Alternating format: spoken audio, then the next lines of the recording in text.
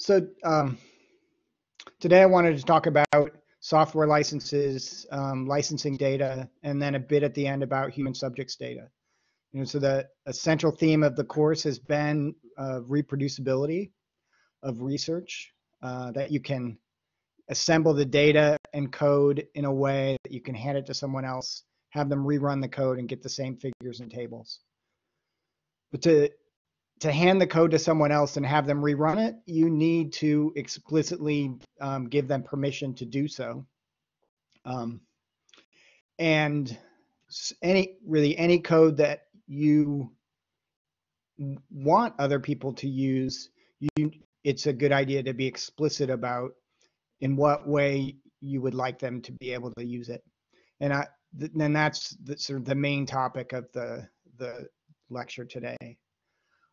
I know a little bit about U.S. law related to these matters, but I'm not a lawyer, and so don't take this as completely the truth. I mean, just as I think much of what we've discussed this semester, you need to verify for your own needs. What I'm talking about today, I think for sure, you if you want to do something special, you'll need to do some research and maybe talk to a lawyer. And I'm really focusing just on the U.S. The rules about software intellectual property in other countries can be different, and I'm not familiar enough about the differences to really be able to say anything useful at all.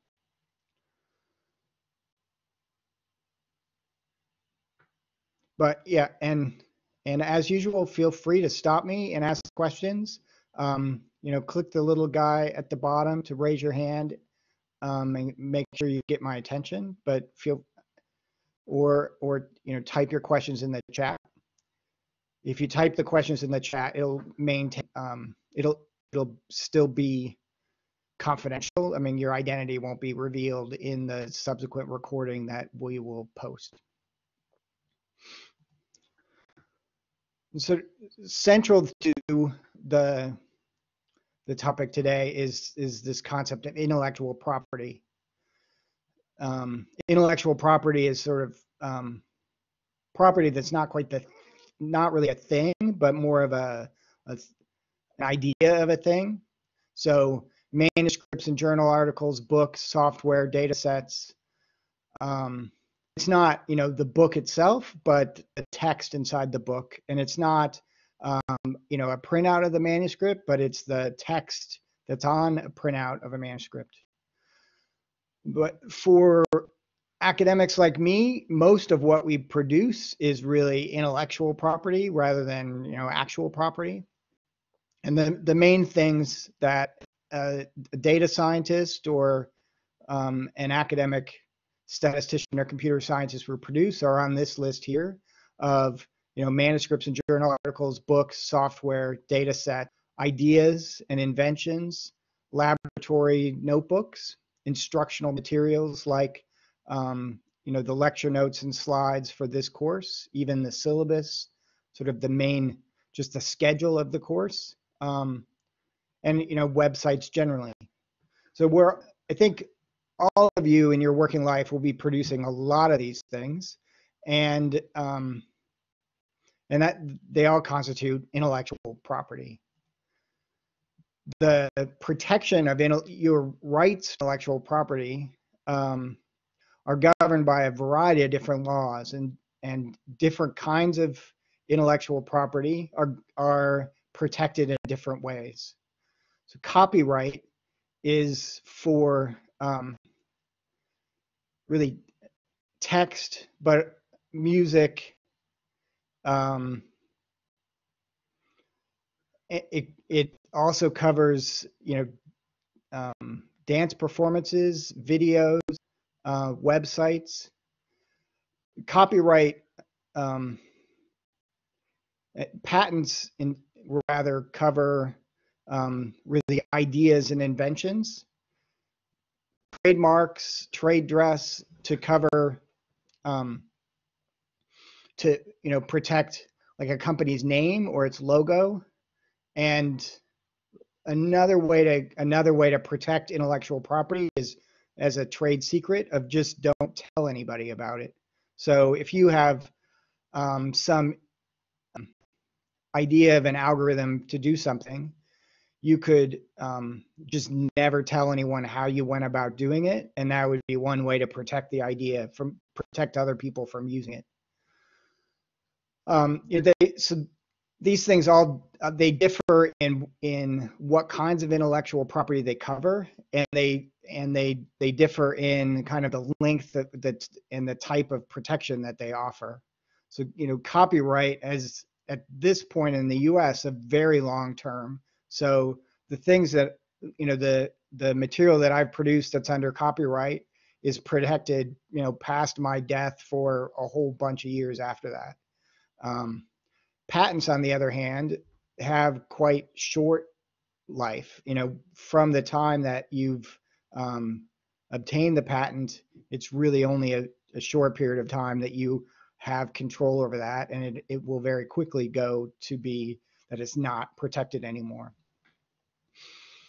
But a main difference between copyright protection and patent is copyright really is over the text itself. So copyright protection of software is really only of that particular implementation of the software, and not really the methods or approach that are taken in the software.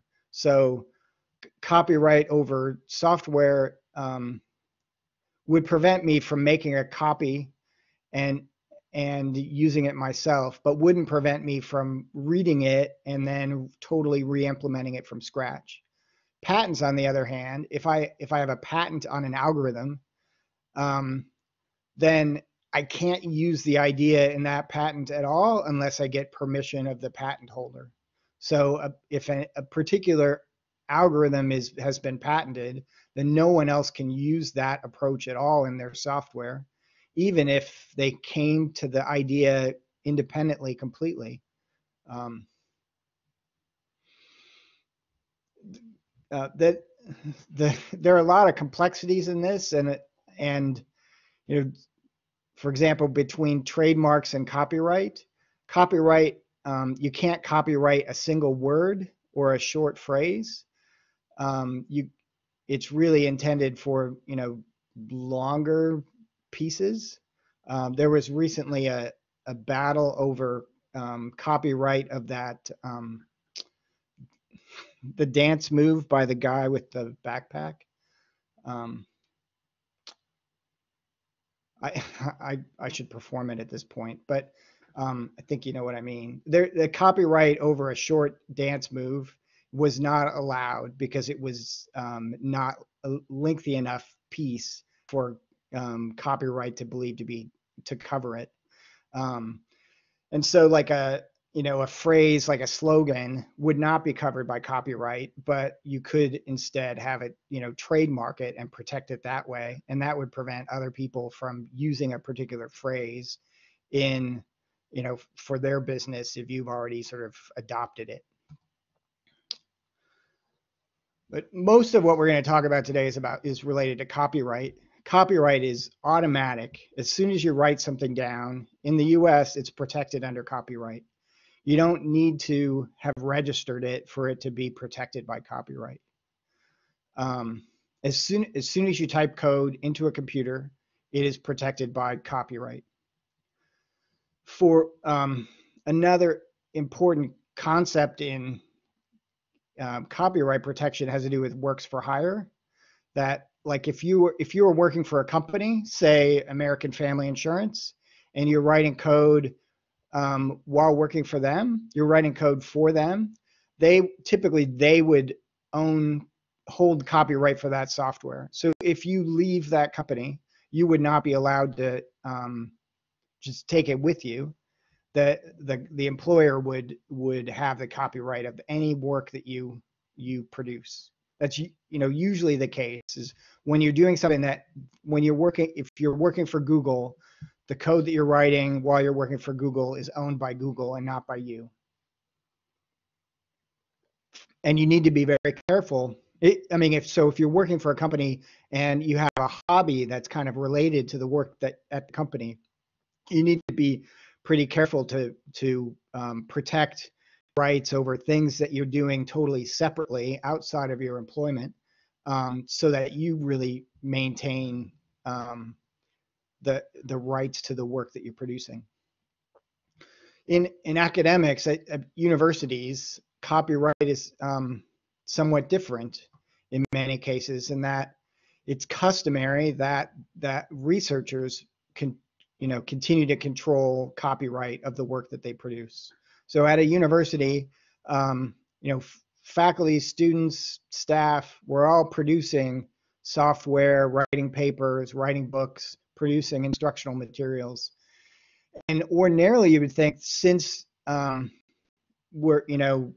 working for UW-Madison, you would think that would be a work for hire, and UW-Madison would own copyright for all that. But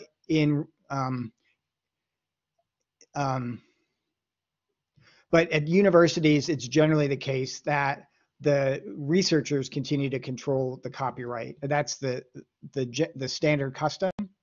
And at UW-Madison in particular, there's a policy, an explicit policy that says, except as required by funding arrangements or other university policies, the university does not claim ownership rights in the intellectual property generated during research by its faculty, staff, or students. So that's really important for you as students, that the work that you've produced in homework or other projects, or all the code that you've written for classes, or as an employee in a research assistant position,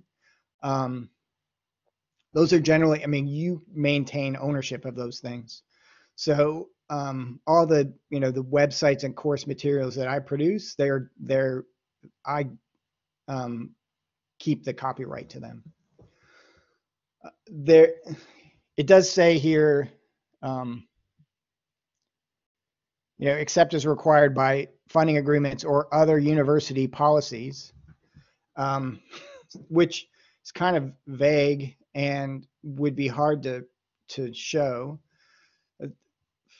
So it can be that you have some funding agreement with a company or a granting agency that makes it so that they have the rights to ideas developed in the course of the work.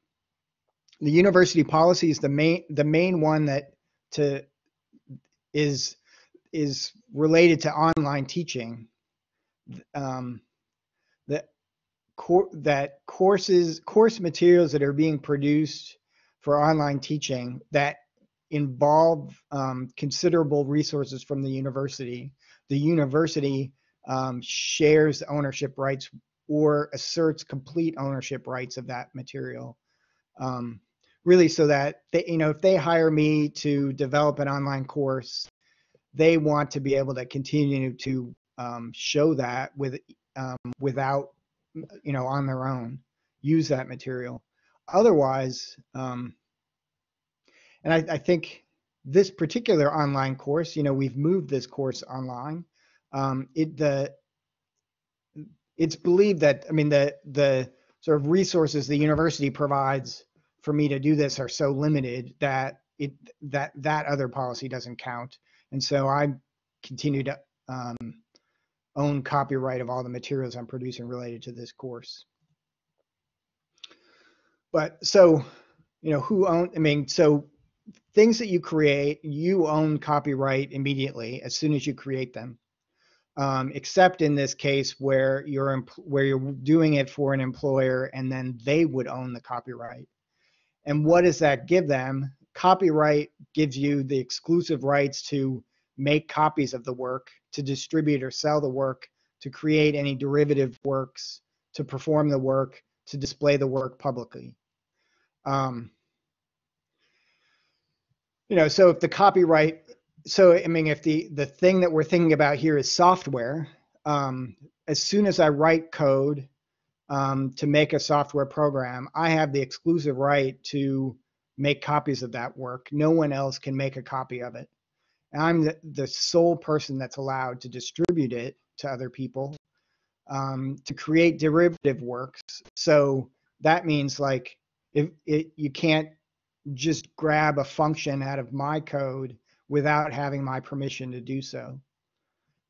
You can't perform the work in for software would be actually executing the code. So no one can execute, they can't make a copy of it, they can't execute it without having your permission. You're the only one that's allowed to do it. And to display the work publicly, I guess, like to put it on the web. I guess. So no one else can really do anything with it except that what you explicitly allow them to do. So as soon as you write a paper, you have exclusive rights to it, unless no one else can make a copy or distribute it without your permission. The one sort of main exclusion on those copyright rights is this concept of fair use, that for criticism or commentary about it, or teaching or research that is non-commercial, non-profit educational purposes, that's not a substantial portion of the work and that doesn't affect the value of the original work.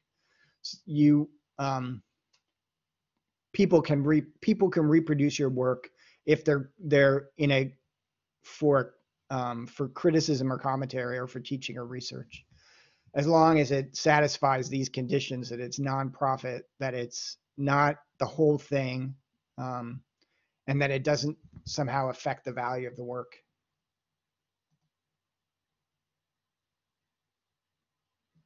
So question, are there typically different agreements around copyright for research with a high potential of being sold to the private sector, such as researchers working on pharmaceuticals?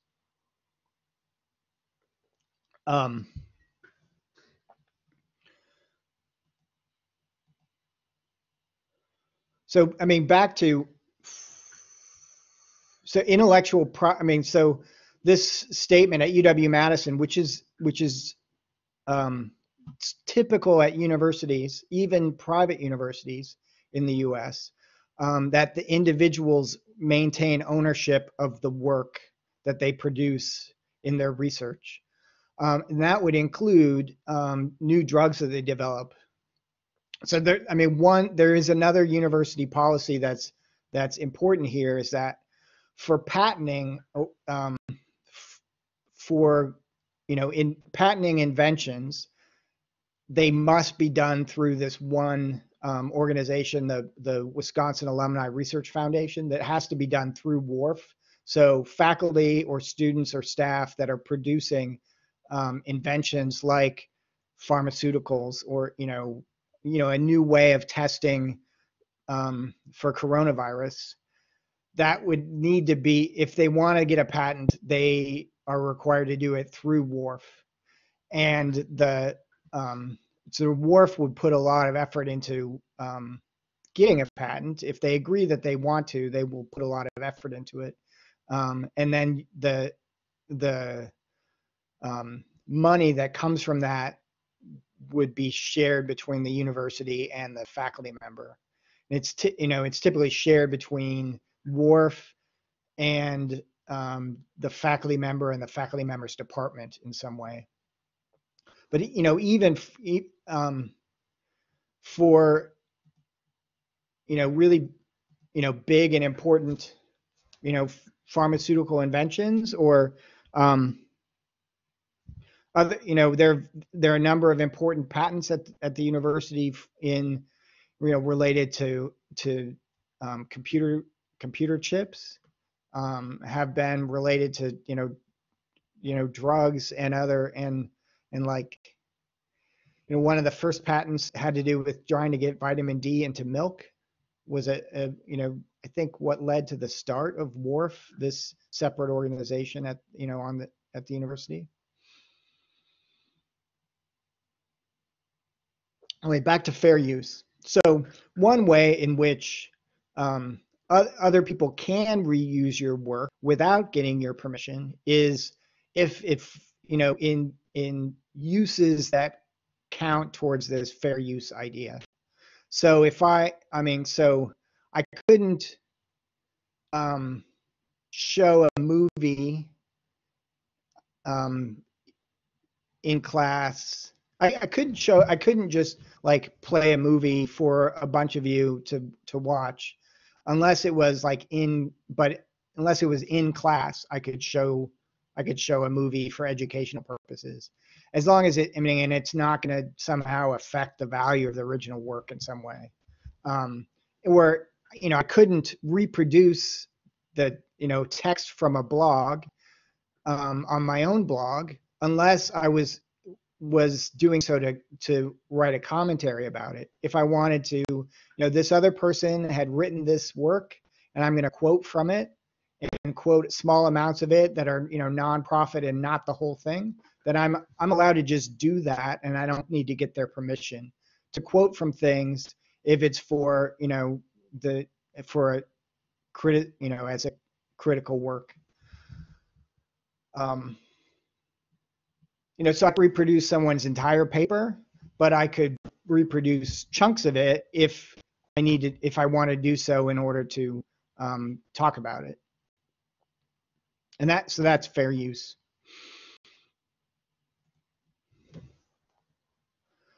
And one thing I really want to emphasize here is that there's often confusion between copyright protection and sort of and failing to follow copyright protection, and plagiarism on the other hand. And these are really very different things that they have no real relationship to each other at all. That copyright is a thing about law, and plagiarism is not about law at all. It's a thing about sort of academic integrity. So breaking copyright, of taking someone's work and copying it when you're not supposed to, is a legal thing. Plagiarism is taking their work and pretending like it's your own work. That is often not a legal problem, except if it's breaking copyright, but it's still an academic problem. Even if you have the right to copy something, acting as if it was your own work when it's not is really a different kind of problem. And sort of also related to that, even if you're allowed to make a copy of something, you still should cite that original source, just as part of our sort of academic tradition of recognize where you're getting ideas, even if legally you don't need to.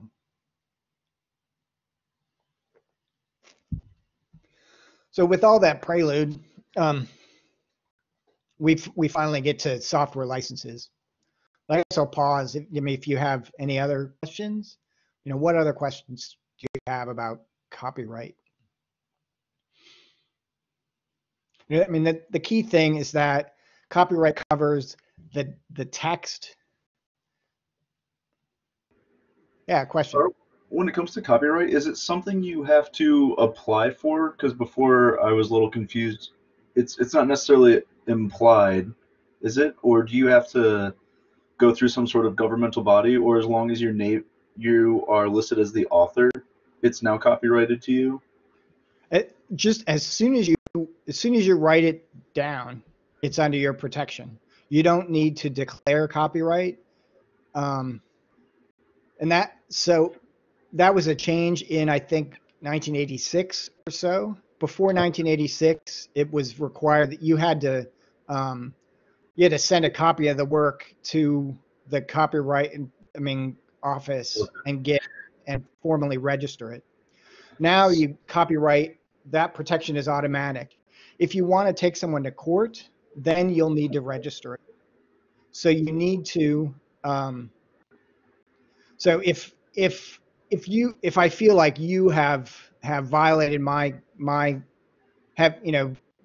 taken my work and copied it inappropriately, I would need to really register my ownership, that copyright, have Yeah. to register copyright before I could take it to court. But I don't really, most people won't do that until it's absolutely necessary.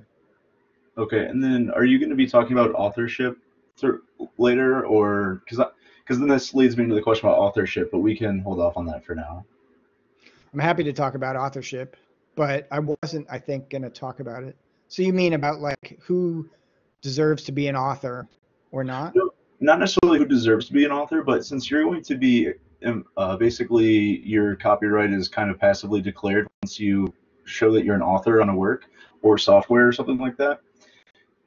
What I guess is there? Have you ever come across a way or something that we should be aware of to show that our authorship preceded or was varied enough to make it an original work? I guess I'm just curious because, like, I say I want to write a small little script that combines like three people's work, and I author that script, but I give reference or credit to the other scripts. Um, but then someone comes by and is trying to tell me that I possibly took their script, or someone wants to use my script and rewrites it and then uses it. I guess, is there a way to kind of secure your authorship, or do you just have to kind of be on the lookout and be vigilant yourself? Um, I would say that it, I mean,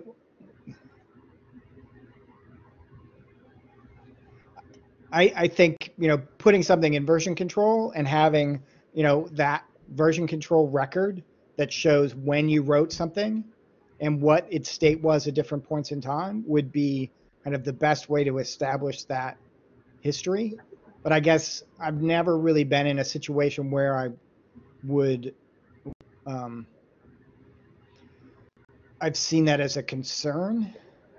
Um, I think the sort of establishing the timing and origin of ideas and that are going to be patented is more often what's discussed, Okay. where people, in that case, it's having really careful documentation in lab notebooks that are dated. That is usually what people go back and refer to say, I had this idea in, you know 2003, well before you did, and that you can really show that. Okay. So that's something I learned in my undergrad with doing engineering notebooks. I just didn't know if there was. So GitHub is a good like way to track that and show timestamps and stuff.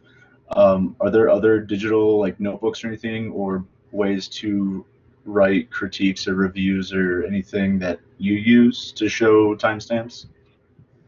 No, not no. Okay. I really don't worry about ownership, and you'll see in a moment. Um, I'm more about trying to make it clear that people can use the work that I create. Okay. I don't, but that's my own that's been my own approach. I guess let me plunge forward and see if, and ask me again at the end. Okay. That's fair. So, um, because you own specific, because as soon as you write software, you have copyright over it, and that means that you are the sole person that's able to um, copy it or perform it to use it. It's really important for code that you want other people to use, that you're explicit about in what way they can use it. And that's one of the key, um, one of the things about software licenses. So software that you distribute to others, you need to explicitly assign a license so that it's explicit in what way other people can reuse your software. If you don't license your software, then formally no one is allowed to use your software. That's a software licenses usually have, and they have two main purposes. One is that purpose of be explicit about who can use your software and in what way. And the second part is really to protect yourself against lawsuits. That in many, I mean, and the law here varies by state in the US, but in many states, if that software is treated like a good, like a car that you produce. And so if someone were to use your software and something went wrong, like if they used your software and to make some clinical decision, and it led to a mistake, and there was a bug in the software, say, that led to the wrong clinical decision, and some died as a result of some prediction in your software, then you could, in principle, be then sued for that, mistake, that mistake down the line, a bug in your software that leads to something bad, and they'll come back to you and sue you for it. And so that's a second clause in your software licenses. Basically, this software is distributed as is, and you can't sue me, basically. So software licenses have serve two purposes. One is this first one of just like saying what you can do with your software, and the second one is basically to protect yourself against lawsuits due to mistakes that occur from running your software. There are hundreds of different software licenses. I typically choose between the MIT license and the GNU public license. I'll show those in a second, and talk a bit about the difference between them. You should not, I'll talk again. I'll talk also about these Creative Commons licenses. Creative Commons licenses, you may have heard of the CC BY and so forth. Those licenses are really good for websites and publications, just to tell people what they can, in what way they can reuse that work. But they're not good for software, mostly because they don't cover this point of protecting yourself from lawsuits. So you should not use Creative Commons licenses for software. So there are loads of software licenses to choose from. I generally choose between the MIT license and the GPL license. So first, the MIT license is what I would prefer to use all the time. It is a very permissive license. And part of what I like about it is that it's easy to read. So it has this first clause that's basically saying what people can do with the software. That you are saying people can do whatever they want with it. They can copy it, modify it, merge it with others, publish it, distribute it, whatever, do whatever you want. And then a second clause that's basically saying the second thing of don't sue me. That the software is provided as is, no warranty. No matter what happens, I'm not responsible for any damages this software might cause. So the MIT license is really permissive in that it's just saying you can do whatever you want with this software, as long as really you continue to show, to mention this and mention me, and don't sue me for it. So I like the MIT license because it's really open and it's easy to read. Like, I understand it. The GPL, the GNU public license, has the same initial clauses of like you can use, modify, distribute, whatever want with the software, and you can't hold me liable for any damages it might cause. It has two additional points. One is that if you distribute the software, you have to include the source code. You can't just distribute compiled versions of the code. And secondly, it has this this clause of software that incorporates this work must also fall under this, must also have this same license.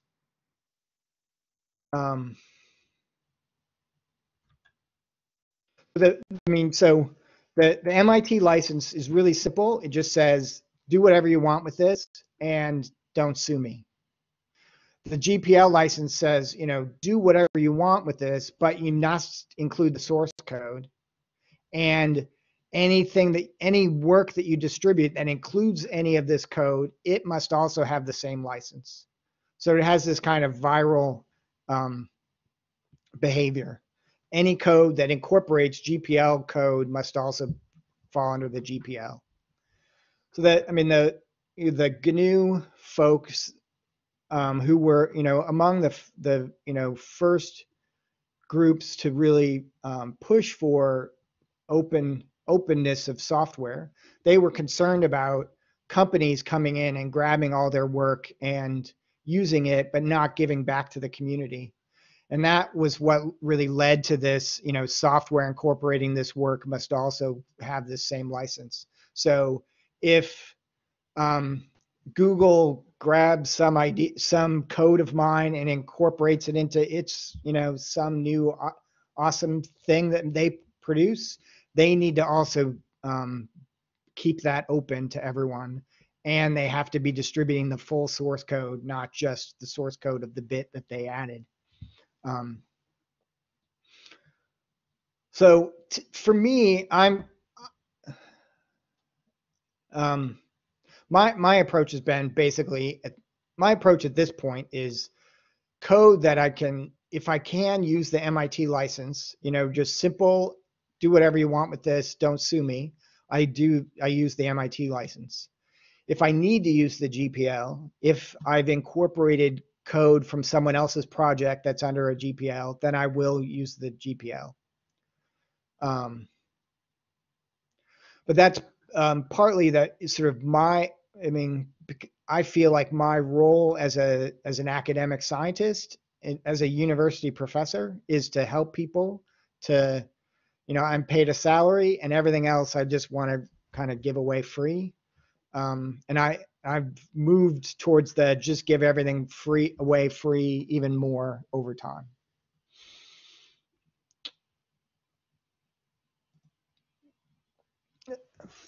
So if you use the GPL, you want to include a statement like this on every copy. The actual GPL you can read online. It's pretty long. It's like pages long. So do whatever you want with this. It's don't sue me. Anything that incorporates this code needs to be distributed with the source code and needs to have the same license. But there are a whole bunch of other complexities that they handle in this license to try to make sure, to sort of strengthen it against abuse by others.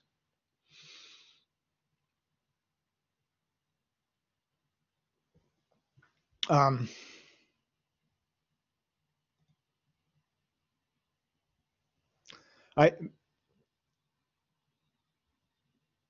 wanted to really emphasize, don't try to create your own license. There are hundreds of established software licenses. You can there's no reason that you should stick with the MIT license or the GPL license the way that I do. There's loads of other ones, but don't try to create your own license. Sometimes I see people just write, this software is free for academic use for non-commercial purposes. That's not really sufficient to be a license. For one thing, it doesn't have this clause of protecting you against damages, which I think is important for software. You want to include that clause. And then it doesn't really say enough about free in what way for anyone else to really know what you're, for this to be really a legally useful statement, I think. and it's just more complicated. I mean, if you just say I use the MIT license, or I use the BSD license, or I use the GPL license, then that's something that that everyone else can understand because they're familiar with those licenses. If you create your own license, then it requires really to go to a lawyer and say, what exactly is this like newly created license that this person has made? But it's important to pick a license, any license. This guy Jeff Atwood, he's got a blog post about this that sort of worth reading. That if you want other people to use your code, you need to be explicit about in what way they can do so. And the way to do that is to explicitly have an explicit license. And don't try to create your own. There are plenty in the world. Then just pick one of those and go with it. If you really want to do something special, like you want this work to be free for academics, but not free for people outside, companies that are using your software, they should pay. You really need to talk to a lawyer to get that set up. And I've seen a number of people do this sort of thing, and it's for academic software, it's seldom worthwhile. I think it ends up requiring a lot of effort and not very much. You don't get very much money back, and more often you're just weakening making it harder for people to use your software rather than making yourself a lot of money from your work. But if you see if you're interested in doing that, I don't want to really discourage you from trying, but say that my experience has been that even the best ideas, the best software, that this has not been really a great way to make a commercial success is by this kind of complexity in the licensing of the software. That is probably for software, it's better to just like make it free. Yeah, is what I feel.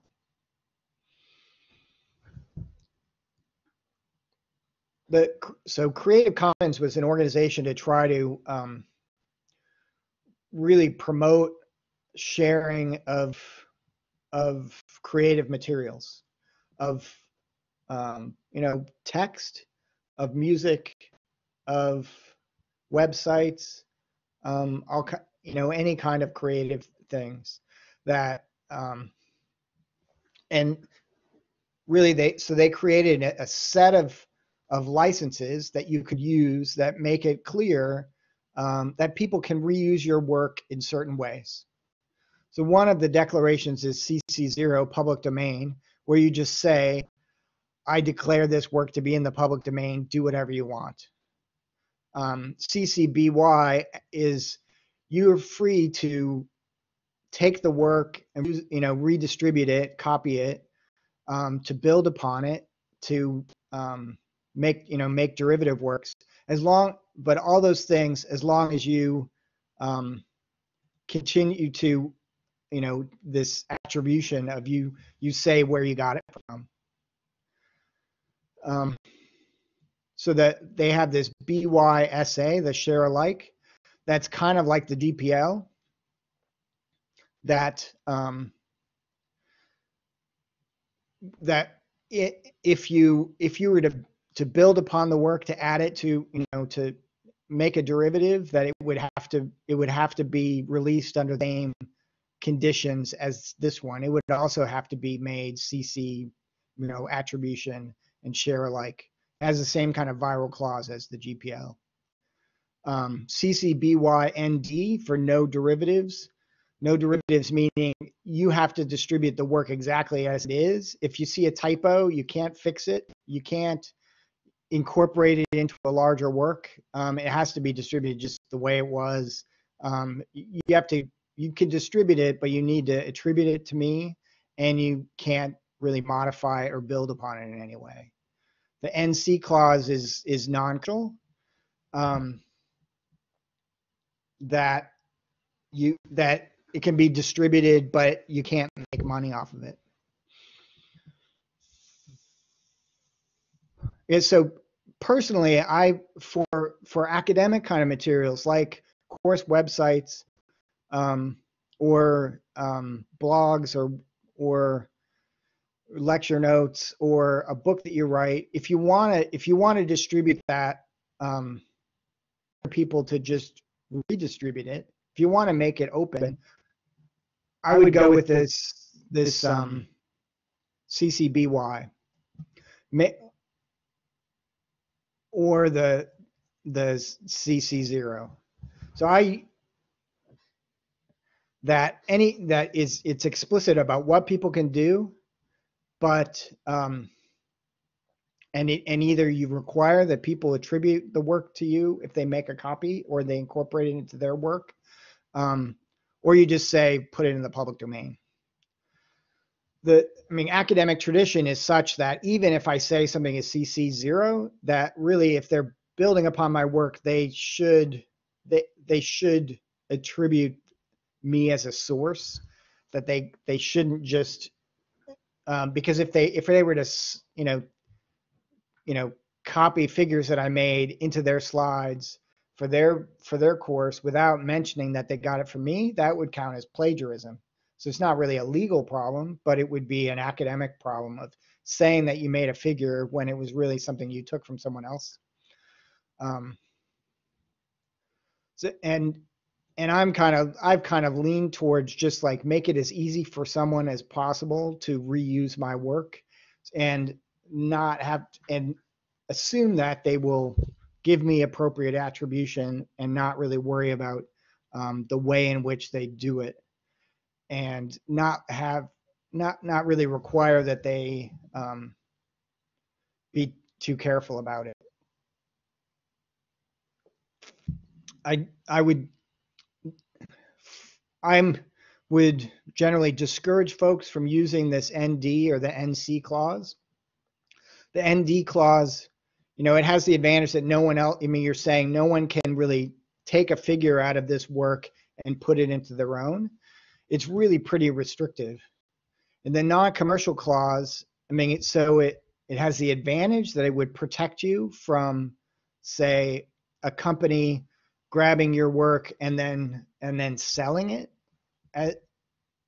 say taking your paper and bundling it together with a set of other people's papers and selling it for a profit. But the non-commercial clause also kind of looks like it could be a problem for educational purposes. Like if someone were to take some of your work and incorporate it into their own class that they're teaching at a university, really for a salary, that could be viewed as non-commercial. Whether it is or is not totally clear. And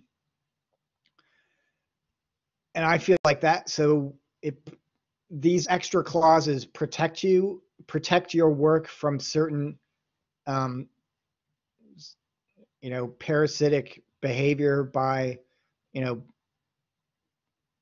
others, but but they also prevent people, good people, from using your work in good and useful ways.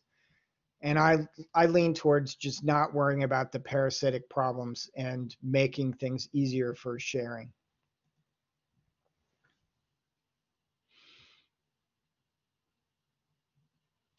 So this summarizes what I just said on that one slide. So the BY may be an unnecessary hassle, in that people really need to be attributing, if they make use of your work in their own, they need to be attributing that to you, just as the usual kind of giving other people credit academically. But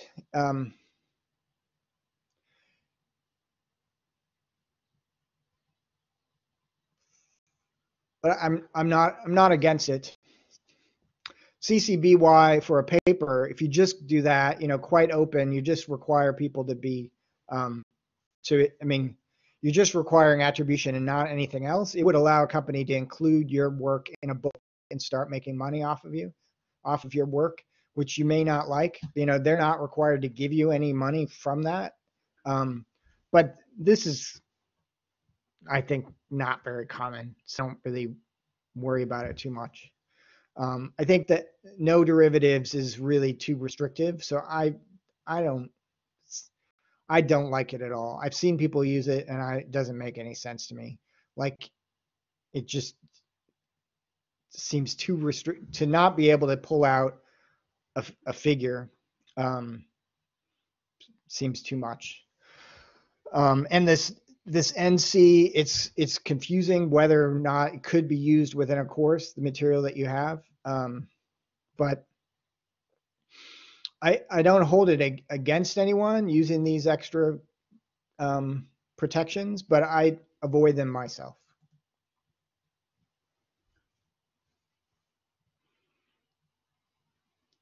So the data that you produce, copyright the way in which copyright covers data is really unusual in that individual data points are generally considered facts, and those can't be copyrighted. So like,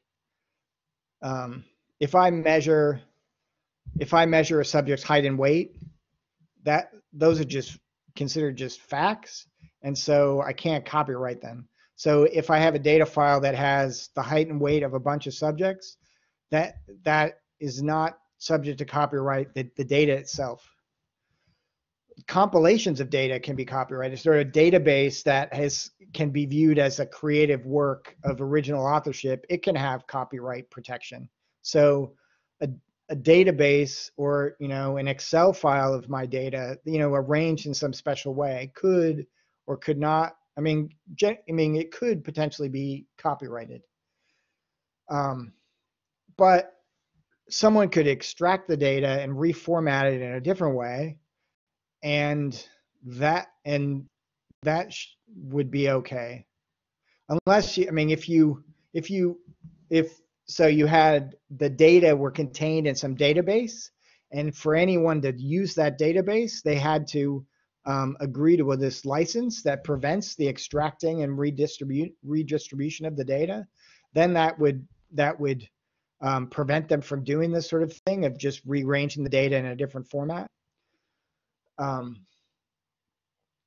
But generally, data sets are not something that are easily protected in the United States, because the data itself are considered not a copyrightable thing.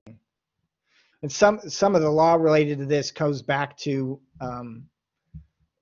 telephone books. There was a telephone book that had all the names and telephone numbers of everybody in a city, and another company would grab that data and make their own book and redistribute it. And there was a court case about that, whether that was allowed or not allowed, and it was decided that that was perfectly fine. That the data, the text, the phone numbers and names of all the people in a city, that data, those are just facts, and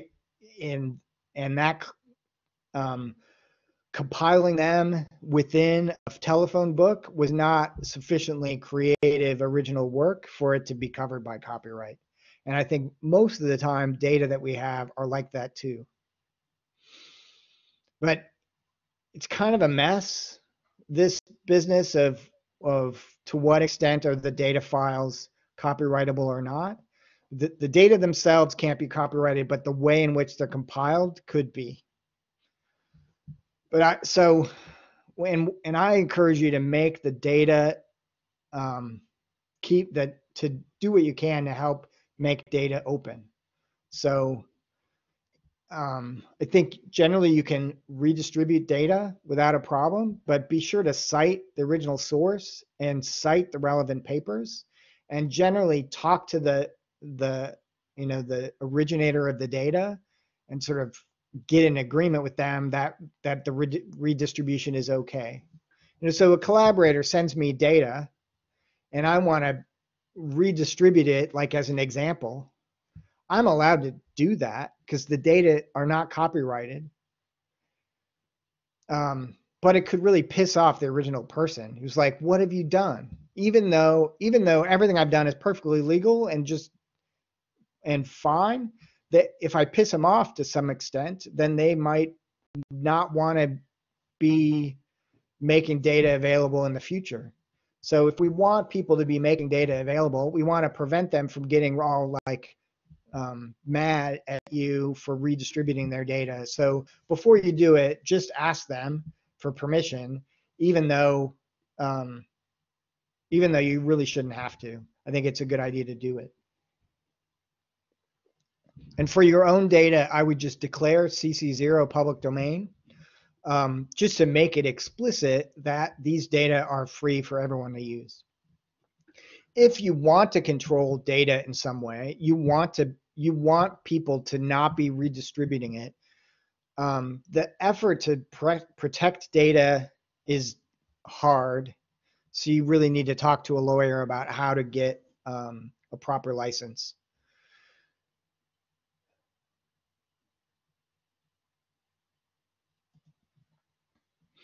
But so data, the kind of data I work with on mouse data, I can, it can be redistributed with no problem. Human subjects data cannot just be redistributed.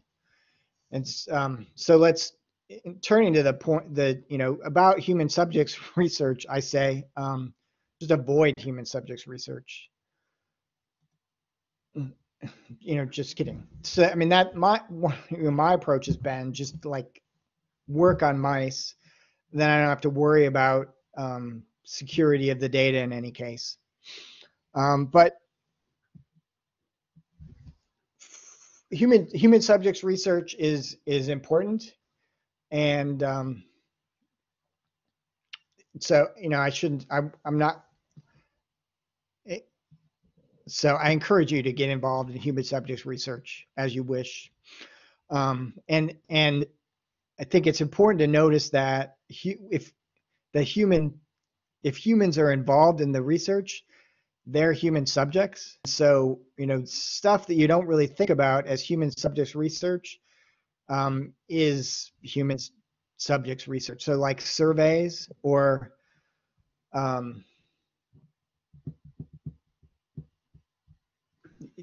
surveys count as human subjects research. And any human subjects research has to be reviewed by an institutional review board, an IRB. Before you send out a survey, you really need to get IRB, submit a protocol and get it reviewed and get their approval. Not everything counts as research, though. This is sort of somewhat that data that I'm going to use solely in a course. Like if I give all of you a survey to ask you about, your background in data science, and then ask you at the end of the class, I don't have to get IRB approval on that. You're human subjects. It's a survey. Seems like research, but data that I'm using solely for sort of internal purposes or solely to illustrate to you as a course, I don't need to get IRB approval to do that. Even if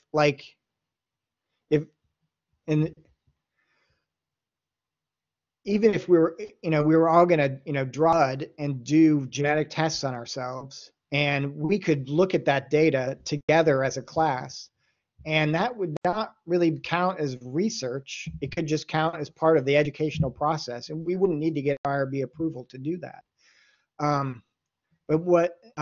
And really the main distinction between what they count as research and what is not is whether you're going to try to publish a paper about it. If you're going to try to publish on that work, then it's research.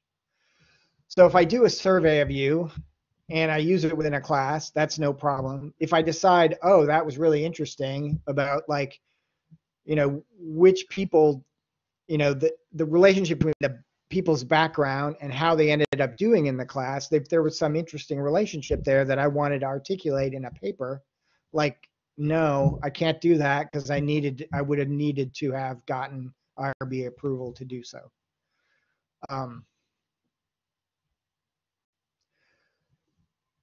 Work that you're doing that involves humans, even like a survey, is those people are human subjects, and so that work may need to be reviewed by an IRB. If you're going to use that data just within a class, it's okay. But if you want to incorporate it into a text about a book or a paper, then it counts as research, and you need to have, before you did the survey, gotten approval from the IRB. If you're working with data that's completely anonymized, it may be exempt. If you're working with data that's just on people that aren't alive anymore, the work could be exempt. But usually the IRB wants to make the determination about something that's whether the work is exempt or not. Exempt meaning that you don't have to go through, write down a protocol and get a review by the review board. But if you get anonymized data from someone, you could potentially use that and present it in a paper without getting your own IRB approval on the work. But usually you need to talk to the IRB before you can come to that. And they're the ones that come to that conclusion. A second really important law related to human subjects data is this HIPAA, the Health Insurance Portability and Accountability Act. There are special rules about medical data that have any identifying information. So the data for a survey, I need to get IRB approval to use that, but I'm generally free to give it to my friends to distribute it without any problem. But if it includes medical information and it has any identifying information at all, then it needs to really be kept private and secure. And I have to, if I distribute it to someone else, I have to really, or if there's any chance that it got grabbed by anybody else, all kinds of forms need to be filled out. I'm not capturing this very well, but key thing is really medical related data that have any identifying information, and that includes zip codes. Zip codes are considered identifying, age, or dates of test results, those sorts of information inside the data set. Then there's an additional set of rules that govern who gets to use it. So even though so if I have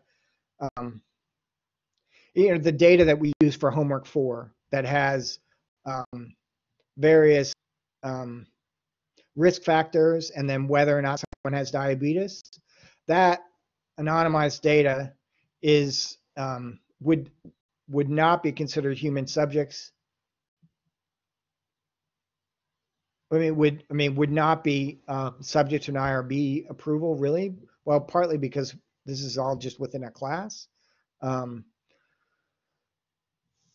But there's no real HIPAA worry because there's no identifying information in there at all. But if we had a column that was zip code inside that data, then that would be HIPAA data, and I couldn't just give it to you.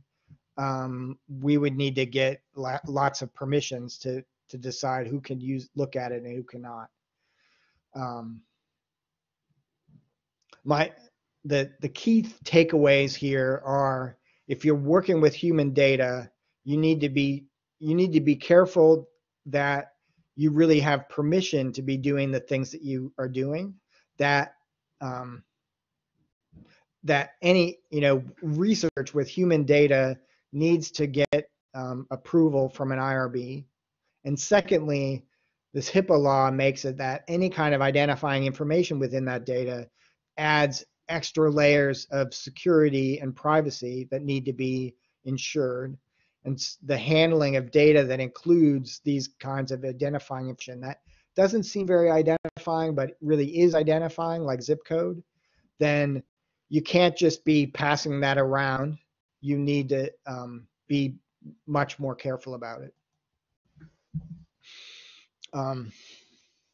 But so in summary, pick a license, any license. For software to be reused by someone else, if